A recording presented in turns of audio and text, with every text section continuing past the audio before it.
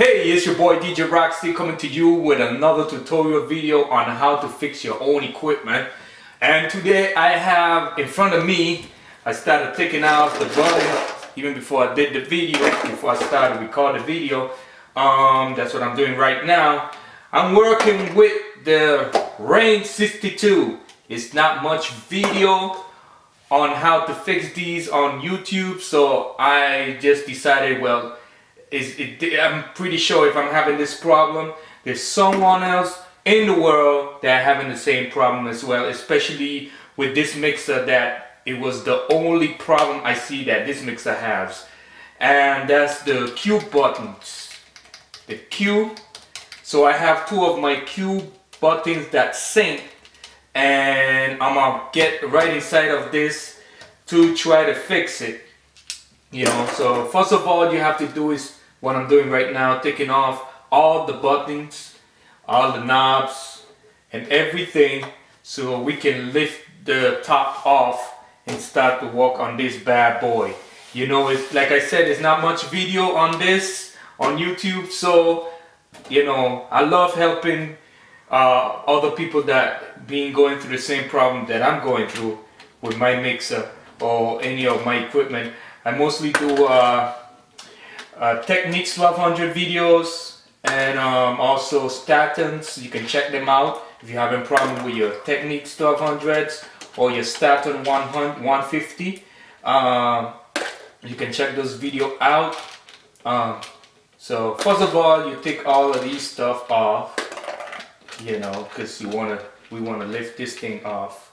So I'm gonna do this, and I'll be back with more of the video once I take all of these off. Right, so what I did, I take all the screws out of the front panel. You have to take all the screws out.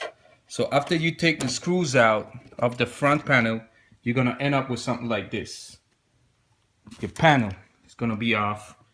Then you take the screws off. This panel also gonna be off. Then you're gonna have all these little screws on this other panel, which is this panel that holds the other panel. So so it's like two panels. You take all the screws out, and this gonna go up. All right, and you put this on the side. Gentle. You have to be very gentle with this panel right here. You don't want to damage any of your crossfader or there's anything on this board, you know, so be very gentle when you put this on the side. If you want to go and take these off, you can go ahead and do that and put it on the side, but I'm not gonna go through all of that right now. This is another broken one right here. I just changed one of the two that was damaged. So you get a set of clippers, and you push it up, and you're gonna end off with this broken button. And like I said, and I have the new one right here. So just look for the position. This is the right position that it goes in. It goes in this position, and you put it in. You can't go wrong. It's 4 holes. That hose is in there, and you just clip it on. Very easy to do, you know. Let me get my camera in there. You find the hole, and you just push it in the hole, and you're good to go. That's it. Alright, so what we're gonna do, we're gonna put everything back together. You know, just push this in there. I'm gonna stop this camera to do this with my other camera. Alright, so putting everything together, make sure that all your wires are connected, nothing in plug out or anything happen. And you just push this up, and voila, ready to screw this bad boy back into the position that you take it off, you know. Very easy job to do. And we put all the screws then back together. Alright. once you got that, make sure all your screws line up.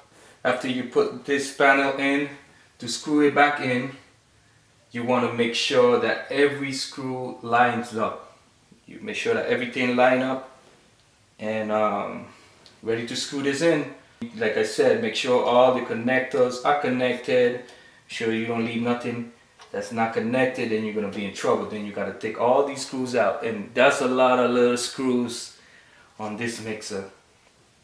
Alright, one thing I like to mention when you're screwing back the panels in, any screws that you see that's missing from this panel down here, that means you gotta screw it in.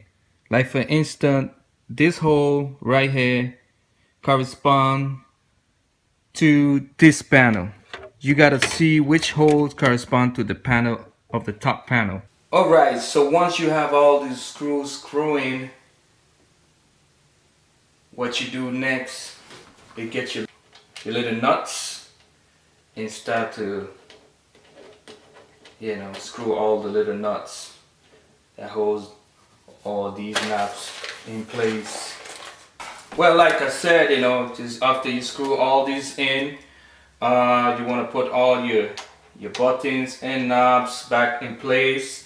I do have a picture of before I take all these knobs off, so I can look back and see where each color which each knob go where. You know, you can't go wrong if you see the picture right here. So I know that this gray one belongs right here. You know, so easy job. These are the broken buttons that we had inside, that we replaced them. So, and this video make it easy for you to go in this mixer and fix your cue buttons. So there you go. Like I said, these was the knobs that was bad. I mean, you can hear it. It's not even like clicking, like, you know, because it's new. You can't even hear the clicks, you know, in its form. That's the beauty about putting on new ones. You know, after a while these go bad. Like, oh, these went bad. You know, this broken. So it feels so good. So we're gonna test this out. Alright, so now I installed the mixer to make sure that the two cue buttons that was broken, that we just fixed, is working. So these are the two ones. They even light up even brighter because they're brand new buttons, and you know, they're not dirty or what, you know, so they're clean. You know, so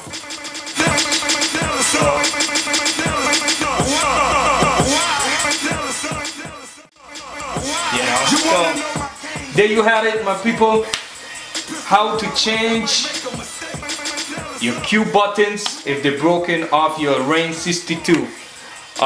Subscribe to my channel, like this video, leave your comment, and peace out.